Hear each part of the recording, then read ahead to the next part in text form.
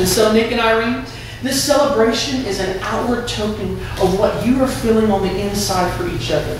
It's a token of your sacred and inward union, a union of hearts, which the church blesses and the state makes legal, but which neither church nor state can create nor annul. It is a union created right now by God, by your loving purpose, and it will be kept every day when you wake up and you decide, I'm going to honor our relationship, I'm going to honor our marriage, I'm going to honor our love. And it's going to be kept together by God's grace and His power in your lives. And so it is in His Spirit and for this purpose that you have come here today to be joined together as husband and wife. Nick, if you would repeat after me.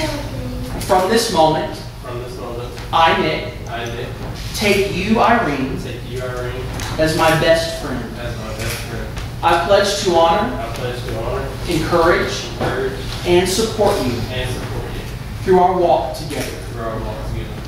When our way becomes difficult, I promise to stand by you and uplift you, so that through our union, we can accomplish more than we could alone.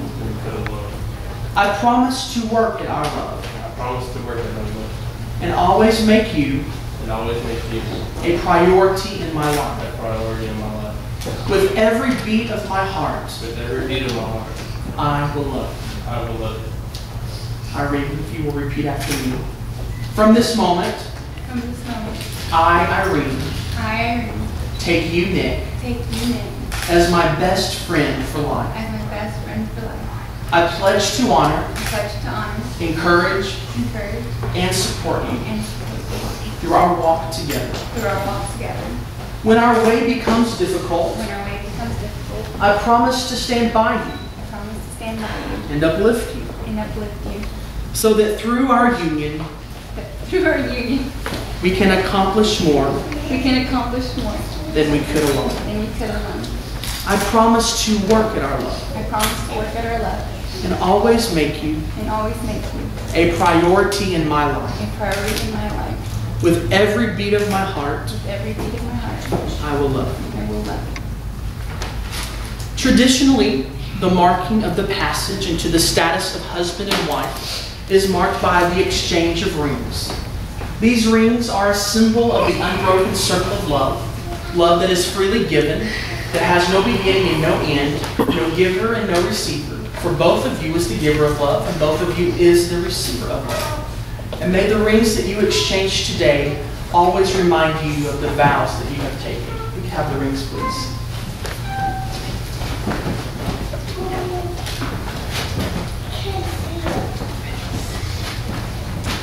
Nick, you're going to go first. If you would take Irene's hand and repeat after me. With this ring, I be wed.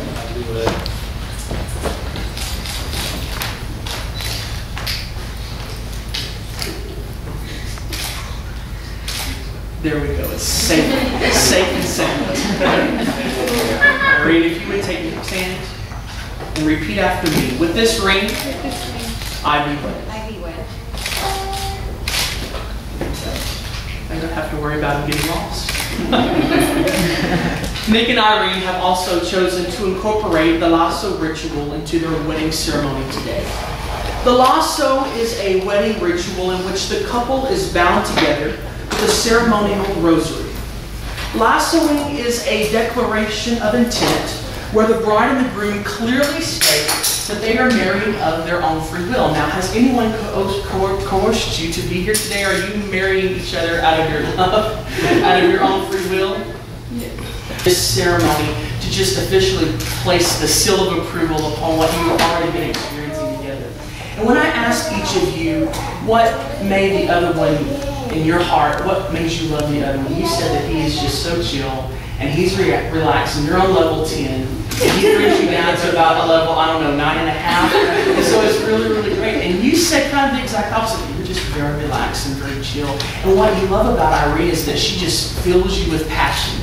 Now, initially I asked them, why do you love each other? And they said, oh, we love sports. We do sports on Monday, and we do sports on Tuesday, and we do sports on Wednesday, and we do sports on Thursday and Friday and Saturday. And if we're in a good mood, we do sports on Sunday too. And I said, that is great. And why do you love each other? Well, you know, that love of sports, love of her passion, love of his laid back, love that has brought you together is what this lasso is all about. That you're here, no one's made you. You haven't been traded for 4 goats and a cow. The whole thing. You are here together because you love each other. And that's what the lasso ceremony symbolizes. Nick and Irene, since your lives have crossed in this life, you have formed eternal and sacred bonds. And as you enter this state of matrimony, you should strive to make real the ideals and the belief and the love of sports that has brought you together, and to give God all of the glory for what has happened, and that gives meaning to this ceremony and to the institution of marriage. With full awareness, know that within the lasso that you're fixing to be bound in, that you are not only declaring your intent to be bound together before your family and friends, but you speak that intent of marriage to God Almighty as well. The promises that you have already made and the vows that you have spoken today, and the ties that are bound here greatly strengthen your union and will cross the years and the difficulties and all of the lives and each soul's growth together as you walk this door of married couple. And so, Nick and Irene, I ask you, as you are already doing, to hold each other's hands and to look into each other's eyes. And I'm going to ask you some questions that pertain to the lasso ceremony. And after each question, and if it is your desire, please state, I will. Will you honor and respect one another and seek to never break that honor? Will you share each other's pain and seek to ease it? Will you share the burdens of each other so that your spirits may grow in this union? Will you share each other's laughter and look for the brightness in life and the positive in each other? So having answered these questions, you do declare your intent, and the lasso may now be presented.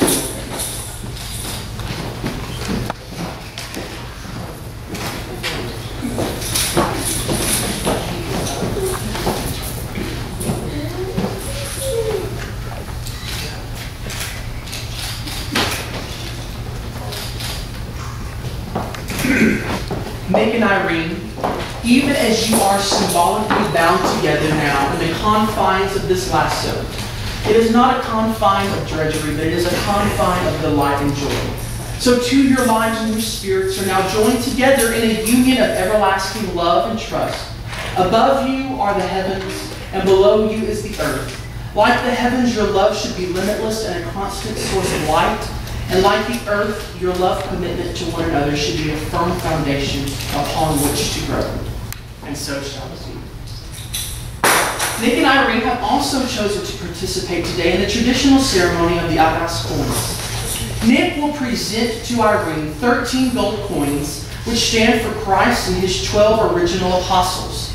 This ceremony was originally a practiced custom in ancient Rome as a symbol of the unquestionable trust and confidence that the bride feels for his groom, that the groom feels for her bride, and the total dedication and prudence that the bride feels for her groom. And Nick, as you present these arras coins to Irene today, you give them to her as a symbol that you place all of your trust in her. But not only your trust, but that you also pledge all of your earthly goods into her care and safekeeping. Now, did you realize that that is traditionally what the arras ceremony means? That you're going to go out and you're going to work and you're going to get the money and then you're going to bring it home to Irene. And you're going to put it in her hands. And you're going to trust her to spend it wisely. That's what it means.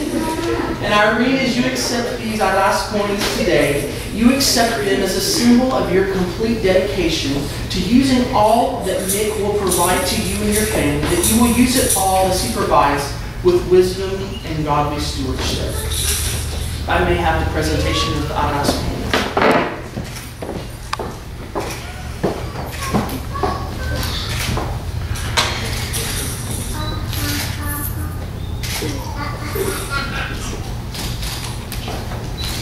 Nick, as you repeat the following words after me, if it is your wish, please put the arras coins into Irene's hands. Repeat after me. I, Nick, entrust to you these arras as proof of the care that I will provide that nothing will be lacking in our home. And Irene, as proof of your acceptance, you can keep things. You don't give them back. Once he's giving you all the dough, you don't give it back. That's what the ceremony is. Now y'all have to work out the details later. That's what the ceremony means. Could you please repeat these words after me, symbolizing your acceptance? You keep them, don't give them back.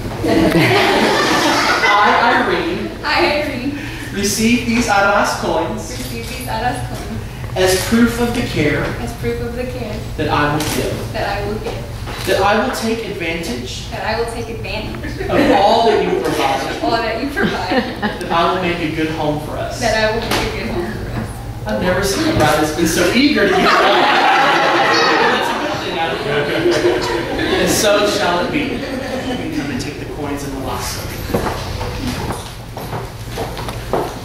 As a more modern symbol of their love, Nick and Irene have also chosen to participate in the Unity Sand ceremony.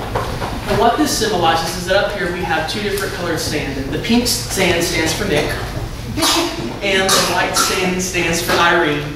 And it means that coming into this place today, they were two separate people.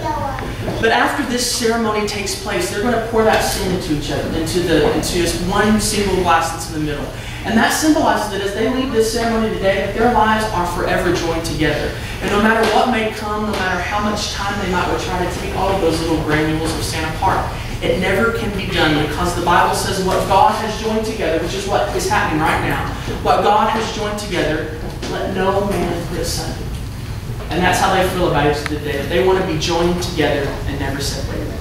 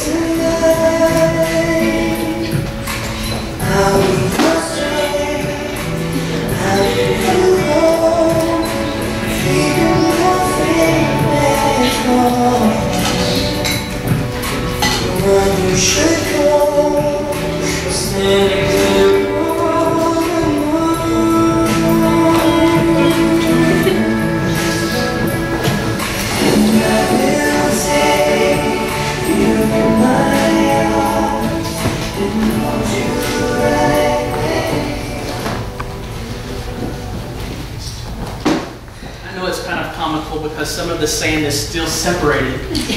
But that's not what has happened.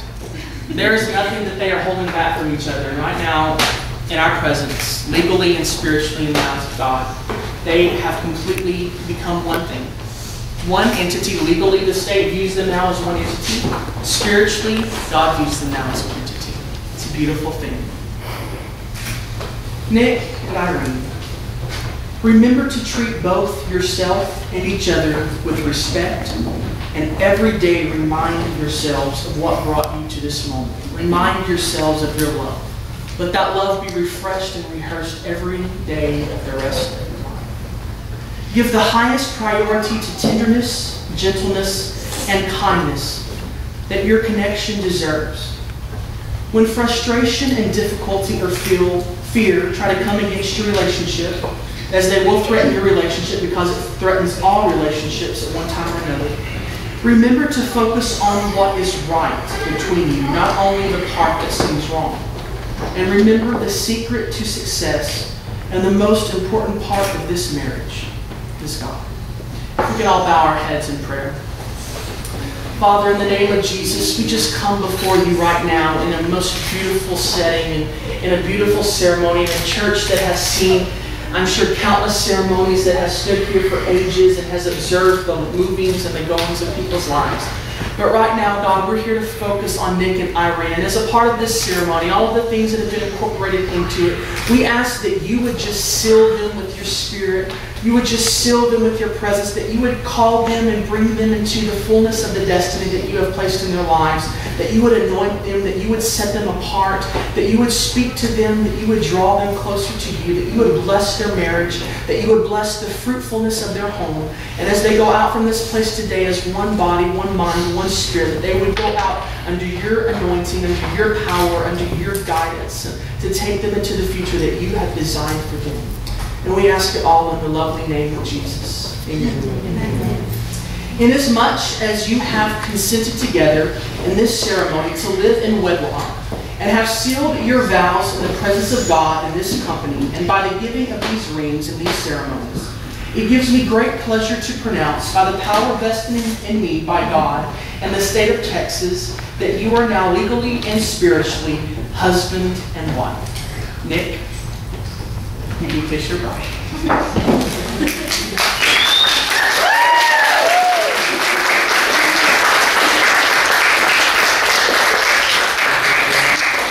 May I now present to you Mr. and Mrs. Nicholas Aaron Brown.